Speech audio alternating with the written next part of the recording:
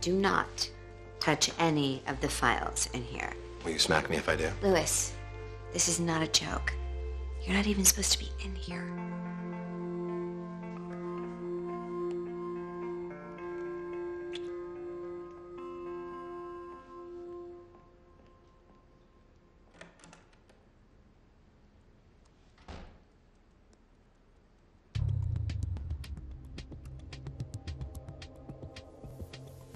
For the love of God, forgive me, Sheila. You gotta be kidding me. Harvey Specter. What a douche. Mike Ross. R-O, R-O, R-O, R-O. Richardson. James Ross. So Matthew Ross. What the hell? Mike Ross. He's not here.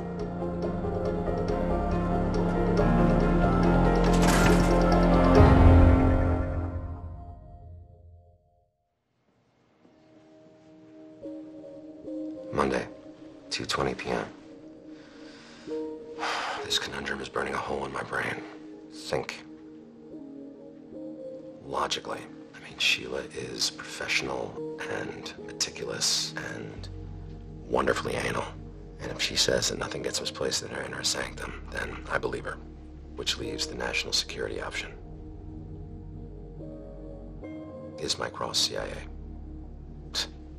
Please, there's a better chance that Esther's in the KGB. I mean, I can ask Sheila if I'm no longer fond of my testicles, which, wait a second, missing testicles, missing file. It can't be missing if it doesn't exist. Holy shit. What if Mike Ross never went to Harvard at all? What if he just went to some crappy third-tier law school like Fordham or Arizona State? Yeah, hey, bro. Yeah, no, I'll see you at the party. I'm not gonna study for the bar. Damn straight, that's right. Bros before hoes. Oh, yeah, you know. All right, that's enough. He's been peeing directly into our pristine pool of eliteness. He's been... Oh, shoot, it's blinking out. Norma, really quickly, I need you to get a pack of rechargeable triplet. Shit, it's out. So I guess I'm just talking to myself. How exactly did Harvey find him? We didn't find him. He found us. What are you talking about? Mike hadn't signed up for the interview on time, so he pretended to be one of the other associates on the list. He talked his way past me and impressed the shit out of Harvey, whose main requirement was somebody who had the balls to do something like that in the first place. Okay. What if he had the balls to do something a lot bigger than that? What are you talking about? I think Mike Ross went to a subpar law school and has been lying about it the whole time. Louis, listen to yourself. You're talking about Mike. You're insane. Okay, I was in the Harvard file room with Sheila. Don't ask details. And I noticed Mike Ross's file was not there. You specifically looked for his file? Yes, and I looked for Harvey's too, and his was there. And by the way, he looked like a major douche. So you looked at a grand total of 2 files out of tens of thousands, and this is the conclusion you jumped to? What is wrong with you? You don't know Sheila. She's like a surgeon, and the files are her patients. She doesn't make mistakes. You told her about this? Hell no. She told me not to touch any of those files. And she'd kill me if she found out that I did. I just asked her about it generally. Well, of course she's gonna say she never loses one, but I can tell you from personal experience, anything can happen to a file. I don't know. Well, I do. I know Mike, and I know he's for real, but if you still doubt it, there's an easy answer. Just call up Harvard and ask for a copy of his transcript. And what if it's not there? Then I will apologize for calling you insane and personally help you escort Mike Ross out of the building.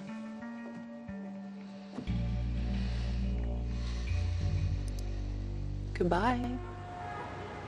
Hey, do you have a minute? I'm a little busy right now. We have a problem. Scotty's not going to be a problem. I thought it through. Louis might be onto Mike. He found out that Mike doesn't have a file in the Harvard file room and that he wasn't on your original interview list. What'd you tell him? Well, I handled the list. What about the other? What could I tell him? I mean, I told him if he was so curious, he could order a copy of Mike's transcript. Then we don't have a problem. Well, Don't you think maybe we should do something else? Anything else is just going to make him more suspicious. Are you sure? Yeah, I'm sure. Okay. Oh, wait a second. Where did you say Lewis was again? Oh, he was in the Harvard file room. How was he in the Harvard file room? He has a relationship with Sheila's ass. What? Never should have doubted it. You know, it's just hard to imagine a world in which Sheila made a mistake, though. Well, it's just good you can put this to bed once and for all. Yeah, see, that's the thing. If Sheila's competence is that important to her, I need to tell her about this so she could fix it. You know what, Lewis? It occurred to me after we talked that I'm the only one who has the list of associates that interviewed with Harvey that day. That can't be right, because I got a copy off the general server. You got a copy by bullying Benjamin into accessing my private files off my hard drive. That doesn't sound like me. Lewis. Okay, I did it, but that was only because I was concerned. So your concern gives you the right to invade my privacy? What? No, it's just a file. How dare you? You pretend to be this gallant man. You make a big show of how you would never cross into my area without my permission. I am gallant, and I would never dare. You wouldn't dare because you'd have to do it to my face, but you have no problem breaking my trust behind my back. And that not only pisses me off, but it makes me question whether I want to have a relationship with you at all. I'm so sorry, Donna. No, Lewis, you know what? No, Donna, I'm sorry. No, I can't. I can't. I Please, can't Donna, even. no, sorry. I'm sorry. Don't speak. I cannot even look at you right now. And I don't even know why I'm going to tell you this, but if you pissed me off that much, what do you think Sheila's going to do when you tell her you violated her trust? Huh? You're right. Thank you, Donna, for putting your anger on hold long enough to help me salvage the single most important non-feline relationship of my life.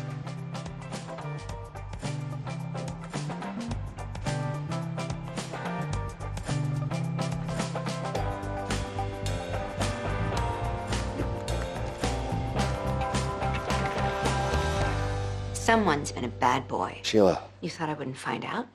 I hoped you wouldn't. If you wanted a pair of my underwear, you should have just asked. Oh, Matt, Sheila, God, what are you doing here? Aren't you happy I'm here? Of course, absolutely. You don't seem happy. I'm overjoyed. I'm just surprised. But you're all nervous and sweaty. Come on, you know my sweat ducks get excited when they see you.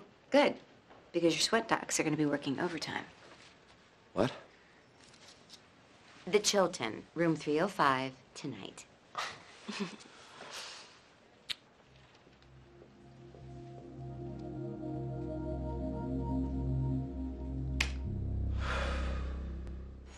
Ah, here you are. Been looking all over for you. Why? I just wanted to apologize once again for crossing the threshold of your electronic area. It's okay, Lewis. No, I breached your mainframe. No excuse. Why is your face so red? It's because you gave me the greatest advice in the world. What are you talking about? Let's just say that I'm never going to tell Sheila what I did in that file room that night. Ever. Apology accepted. Now, if you'll excuse me, I need to put some peas on my face. Well, let's see what you got. Michael James Ross. Magna cum laude. So Mr. Smarty Pants couldn't even manage summa cum laude? So what if I couldn't either? What? No law review? Well, either you weren't asked or you didn't serve. Either way, I win. A.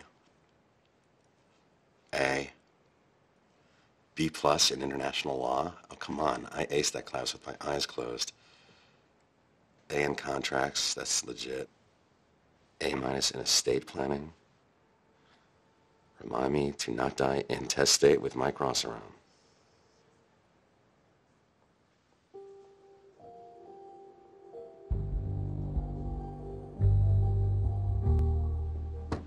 You want to see me? Professor Gerard's legal ethics class. You take it? Of course. Everyone had to take it. What'd you get? Killed it. You got an A-. Out of curiosity, did you ever hear of anybody ever getting an A+? What? No, he's famous for never giving higher than an A. He doesn't believe in it. Thank you, Simon. That'll be all.